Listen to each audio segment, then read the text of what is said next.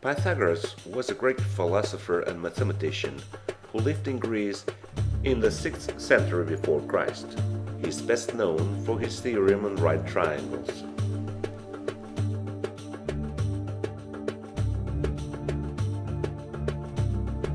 The theorem states that the addition of the squares of both sides of a right triangle is equal to the square of the hypotenuse. This means that the sum of the surfaces or areas of the purple squares equals the area or surface of the blue square. Let's prove it's true. Let's surround each part with a white square and check they're equal.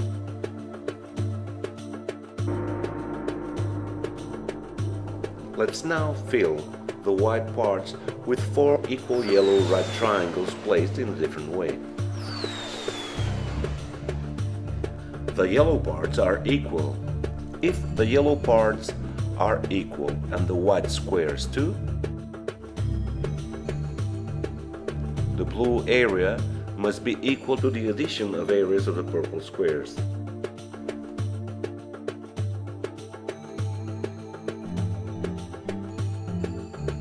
This equality of areas is the first use of Pythagoras' theorem.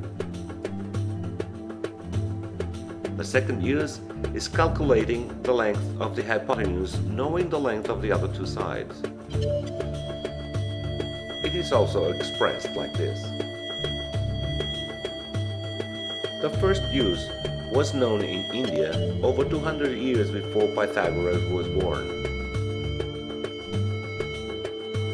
And the second use was known in Babylonia in the year 1800 before Christ, over 1,000 years before Pythagoras.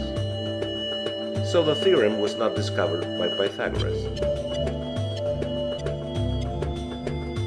But how is this theorem related to the golden ratio phi? Using the theorem, we can prove that there is a right triangle family related with phi, the hermetic triangle family. These are right triangles whose longer side is twice the short side.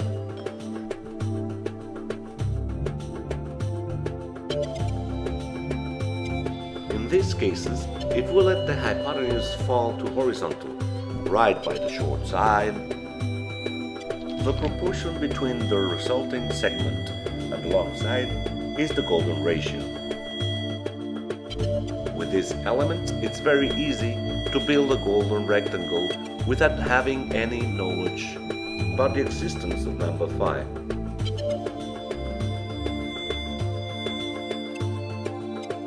It's enough to know a number and its half, draw a right triangle, and drop the hypotenuse horizontal right by the short side. Number 5 shows up. In 2013, Mario Toboso and I found this group of right triangles. We named them hermetic triangles. We have not found any prior reference to this complete triangle family, nor to the fact that they hide the golden ratio. It's the magic of number 5.